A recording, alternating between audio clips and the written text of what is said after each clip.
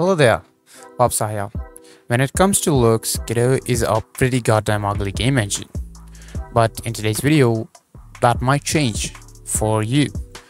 Today we have something called the Godot Minimal theme. This is a Godot theme developed by Passive Star on Blue Sky. I've been following him for a while and I've seen this theme and I've been using it for some time.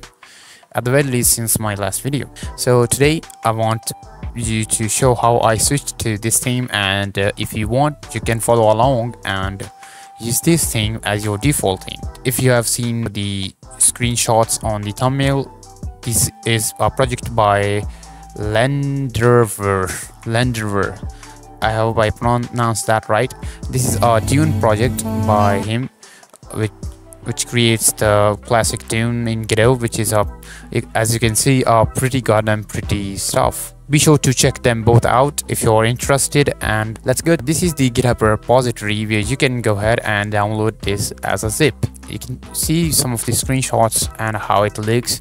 I think the theme is mostly more toward the Mac side. I am a Windows user, but it looks pretty good on my device. So once you got the theme download, you should be able to go to your files and the place where you stored it. For me, it's right here. And if you're still using the list view in Windows like me, come on, grow up. You can export it here, and you can get the folder here.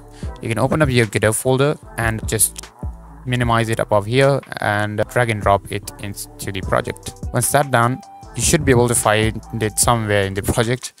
And you can see there is this file called minimaltheme.tes. You should be able to go to editor settings, and under theme you will find a box here that says custom theme. Find this icon right alongside it, click on it, and go ahead and locate your Godot minimal theme folder. You should be able to select this and open it up. In a few seconds your changes will apply. If that doesn't happen, you should restart your device. Now that happened, we now want to change up the colors before taking a look at their final look. If you go ahead and go to the GitHub repository, there is our recommended colors and the settings here. Let's go through them one by one. First of all is the base color. You should be able to copy this and go to the engine and paste this around here. Once you have done that, the changes should apply in a few seconds or few milliseconds or whatever. If you have entered a value, you should press enter to apply that value. The theme is centered around more of a dark colors, so switching it should give you a pretty dramatic look. Then we'll go through the accent color. The accent color is mostly the main thing that defines your engine's look, as it affects the icons right here in the theme and the icons in the folder and all of the stuff in the inspector. Let's go ahead and paste the color from here. It's not so different from the default color, so you shouldn't feel any much changes if you're accustomed to the Godot colors.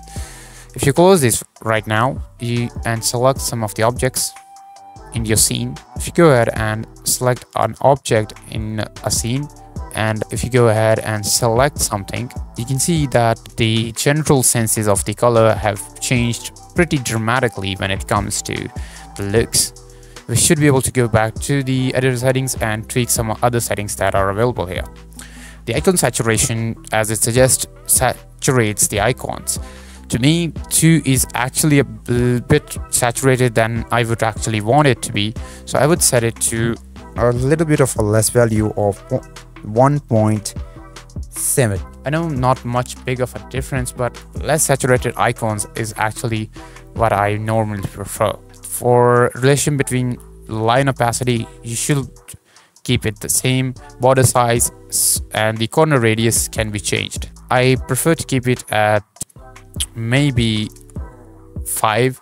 It's kind of defines the rounding of corners, so I think it's pretty alright to keep it at that. Base spacing and other settings should stay the same. Now that you've done that, you are done with your Godot minimal theme.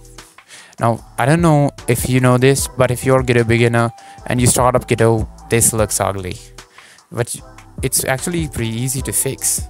and isn't actually the fault of Godot's renderer, but just the default settings. So at the start of my Godot journey, I always used to think that my video games will look ugly with this yellowish tint because Godot has this tint by default or something, but it is actually set it up on purpose as the ground color. You can actually change it and to make it look like other engines, maybe like Unity. You can make it black if you want, whatever you want. Actually, it can be easily changed to any color you actually desire. I'd rather not change this to anything, but so you know, it is actually possible. Of course, you can just turn it off and make it look a bit better, but as I said, it's completely up to you which colors you would like your ground to be. And that's it for today's video, and I hope this minimal theme is to your liking. I guess I think the icon saturation for me is a bit too low. I think I did say I don't like much of a saturated icons, but these ones are a bit less than I would want, so I would go through and change this to 2 as it was recommended in the theme settings. You can just go ahead in the browser and go through these settings. You can also change the main font to this font. Now I did download this font from this website, so let me just go through and go to the page and let's click download. Keep in mind I'm downloading it through the link that's being provided in the GitHub repository, so it couldn't be my fault. But after downloading the font, which will happen in a second, you can open the file and you should be able to find the folder which the font is inside. Make sure you choose the right format. The TTC format should be good. You can just open up the zip file and you can place it inside and you should have the TTC file. Go to editor settings, and you can just search for main font. Under interface editor, you should be able to find the main font. This is a TTC file that we got. We need the TTF file. So this is the TTF file, inner variable, and let's just get this the TTF file inside. Let's go to scenes and with a minimal theme, and let's select this file, open it up, and our main font should be changed. Just so any settings take apply, save and reload the current save and reload, and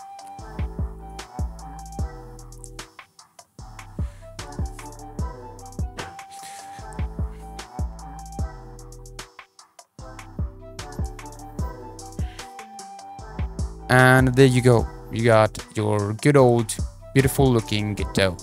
I'm pretty sure Godot is by default uses the inner font because there is no difference after changing the font, but to me this looks way more cleaner, and somehow I think I can do way more work with this. I followed through the tweets, and the developer did wanted to turn the toolbar into a floating menu just like this one, but maybe they just ended up not doing that, and maybe it's not even possible using themes.